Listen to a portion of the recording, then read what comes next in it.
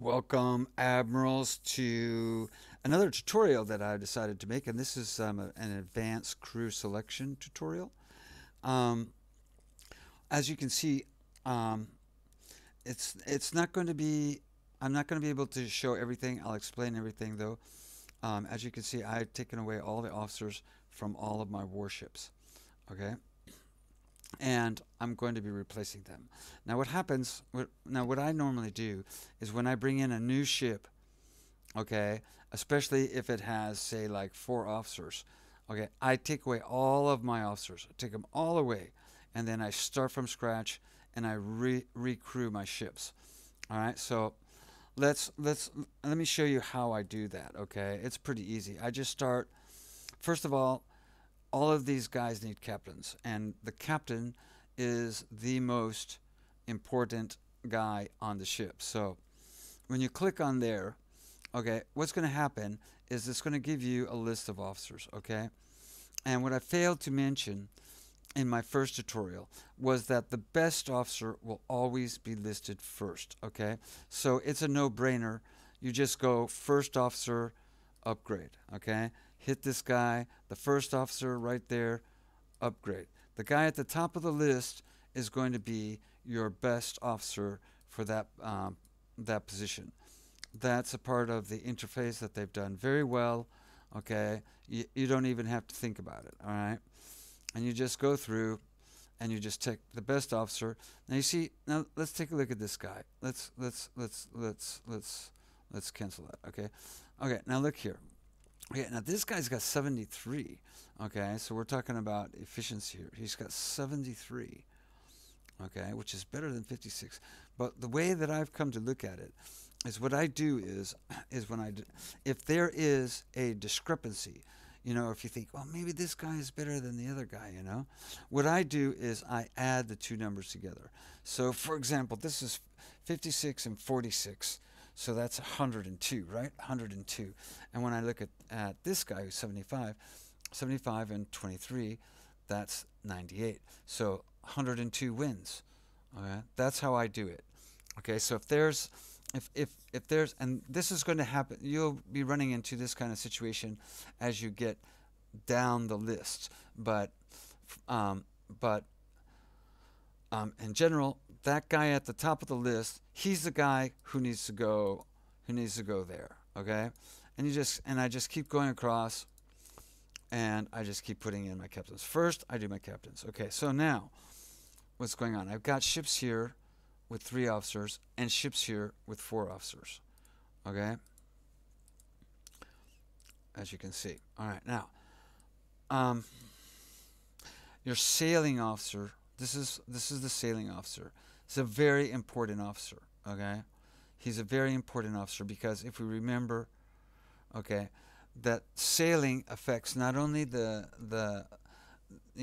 how well the ship sails, of course, and the rigging and being able to change your course and so forth, but it also includes um, modular repair, firefighting, and water pumping handling. So if you get into a battle, okay, and you start taking damage, okay, the higher your sailing is, the better for your crew, which means the faster they're going to be able to do their jobs in damage control. So sailing, in my opinion, is one of the most important um, characteristics that you can have. And I think in general, what you're seeing here is that these are pretty much listed in order as well as to what is really important. Okay, so so now we're going to do the same thing, and you can see here, 66.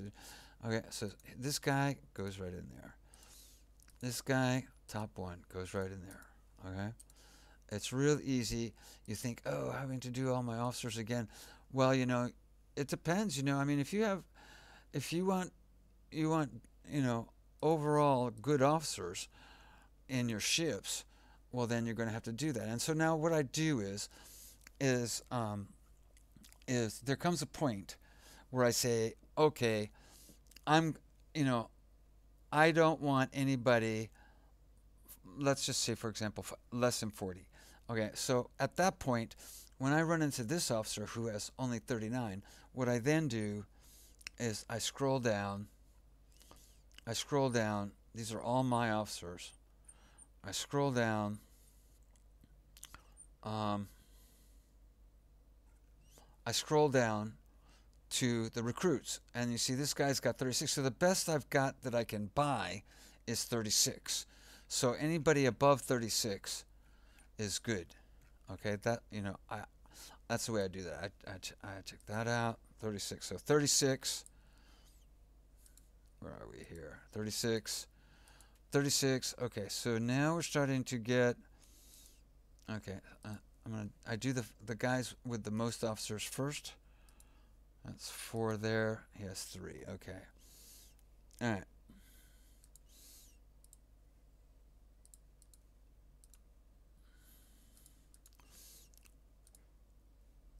Okay. All right. So now the double officers, I kind of wait till last. Okay. So next, I do this guys, 79. And by doing it this way, these really good ships, you make sure have really good officers. Okay. 42. Upgrade. Now, the thing about it is, like I say, I'm always looking at a limit, and once the numbers start to get too low, then I start looking at the recruits to see if there's anybody in there. Unfortunately, I've already done this. I'm just redoing this so I can show you how I do it. Um, and and I already went ahead and I bought all the best officers that I needed. So you won't be seeing me buy any officers, especially since I have 386 there. But these are the best that that you can have. Okay, so now we've done all these single officers, right?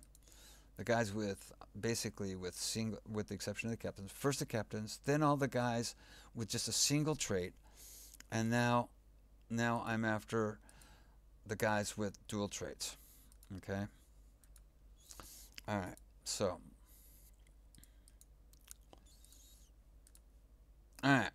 So, but at the same time, what I'm doing. Okay. So now you say, okay. So do I do this guy first? No, I don't. Okay. I do because now he's down to 1 officer. Okay. So I check my other ships. Okay, and this guy, he needs 2 officers, so he becomes my next priority. This ship and this ship. So this ship here is going to get that guy, the best one there, and this ship here is going to get that guy, the best ship there, because they need good officers because they're controlling two characteristics of the ship. And then I finish off. Now everybody should be down to just their last officer, which is a dual officer for everybody. Okay, and I get what I get. Okay, so here's the first one, there's the second one, there's the third one. Notice, you see, he's 28, which is kind of low, huh? But you look at this guy here. Okay, once again, I add them up. Okay, so he's got 61 in total, 45, 55. He's got 58, so he's still the best officer, even though his boarding skills aren't the greatest. All right, and I take him there. Okay, so I add up. I just add up. You just add them up if you have any doubt, and you'll see that the guy who's at the top of the list is your best one. Now, when you start, like I say, once you start getting down to these kinds of numbers, that's a total of 56. I mean, you should be looking down here to see if you've got, and the first guy in your recruits will be the best of all of them. So, this guy, 25 and 19, that's 44 in total. Okay. And so this guy is clearly better. So once again, I take him. But if that guy had been in a recruit, I would have bought him. Okay. So once you start getting to the lower numbers, all right, set yourself a minimum that you want, okay, that you think is good for your crew, and then and then check out and see, okay, so for these guys, the best next one that I've got has 44, okay? And you can see that this guy is clearly better. This guy has got 46, and this guy has got 44, okay? So all of those officers will be better, okay, than anything else that I've already got. So there we go, and we upgraded. So, and there we are, and we finished putting our officers together on our ships. It's like I say, um, for some folks, it doesn't make a whole lot of difference. But I think if you're playing on, I think if you want to get the best out of your crews, okay, there has to be a time when you don't accept just whatever midshipman is just sitting there in the queue because he's free, all right, and you do need to spend some money on getting better officers. So you have to have a way of, how do I actually put my officers into the ships? And this is the way I've done it, okay? I mean, if you want the Virginia to be absolutely the best ship there is, okay, yeah, you can put the 4 best ones right from the start, okay, and these numbers will probably all be at 100. But by the time you get down to Saratoga, her numbers are going to be really low. So what I'm trying to do is I'm trying to spread my leadership around, okay? I see this guy's boarding is quite low, even though he's got 500, but I gave him, that's why he's got sea service muskets with bayonets. Okay, and there'll be a variation, of course, but I mean, all of my crews are 3 stars. All of the, they're all well officered in my opinion. They're combat ready, and and that's how I do it. Now, when you go to your troop ships, believe it or not, and once again, you might think, oh, well, this doesn't make a lot of difference, okay? But, and here I've got 2 officers that I need to replace. And once again, when you click on them, it's going to tell you who's the best one, okay? Who's the best one? Now, I'm looking at this guy here, and he's got 65 in efficiency, okay? But the problem with your Fusiliers or Marines is that they're going to be using the characteristics of one guy. They're going to be using all of his characteristics from one guy.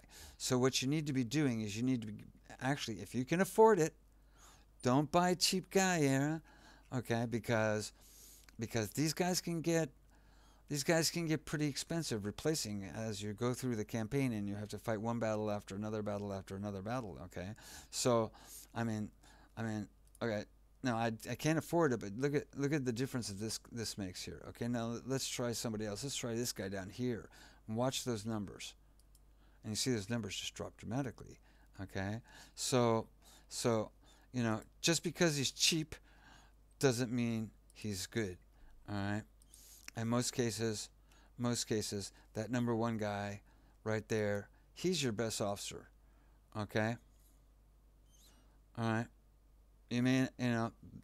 That's just the way it is, okay? He's got better melee skills, okay? Well, maybe you want better melee skills. This guy, remember that these things, a lot of these things are capped by your efficiency. So for example, if your discipline is higher than your efficiency, it's going to be capped by how much efficiency this officer brings to the unit. Okay. So let me see here. Go back here. So let's take a look at this guy. All right, and let's look at his numbers. All right, and you see that this guy is pretty good, huh? 61 intelligence. 61, 56, 56, 36 is firearms is low. Morale 35 is low, and stamina is pretty darn good at 45. And you see good good numbers here. And remember also in the Marine side, okay, is don't be really go crazy with the morale, okay, because the higher the morale of the unit, okay, the longer they're going to just stand there and get shot at. So if you have a unit that's sitting there and there's somebody shooting him, and he's outnumbered, let's say 2 to 1, or in this game, for example, in the last land battle I was in, I was up against some sharpshooters who I couldn't even see until I was up on top of them, and they were just shooting me up like crazy because I couldn't see them. Okay, and and if my unit had a really high morale, I mean, they just sit there and they were just taking it and taking it and taking it. Okay, and until half the unit had been destroyed before they ran, and you don't want that. You don't want that high a morale if it's not if it's really not necessary. I mean, if you can do a little bit less morale, then do a little bit less morale with your Marine Corps. Okay, and that is why this first perk I always put as endurance and not morale. Okay, because like I say, the higher the morale, the more likely they're just going to stand there and take it in the face. Okay, for your Marine Corps. When you talk about your Navy, that's quite a different thing. Okay, here you want that morale really high. You want that morale high because if their morale drops too much, they may just surrender. Okay, so you don't want them to surrender, do you? In your ships. So morale number one in on your ships, but for your uh, Marine Corps, try to keep the morale from getting too high, and believe me, an extra 10 here, okay, if I put morale there, would take that number up to 92, and these guys would just stand there and just get slaughtered. So anyway, that's a quick tutorial, an advanced officer tutorial. Hope you enjoyed it. Hope learned something from it, or at least see a different point of view. It doesn't take long to replace all of your officers, and I really think it makes a big difference. You'll sometimes be given a ship, and believe it or not, a lot of times those ships that you're given have very good officers on them. So so you're giving a ship, and now you have all these really good officers. Spread them out, and make sure that everybody has got a good crew with good officers. So hope like I say, hope that you found that, if nothing else, interesting from a point of view of how I, when the way I put my officers, and thanks for watching, and I'll see you later.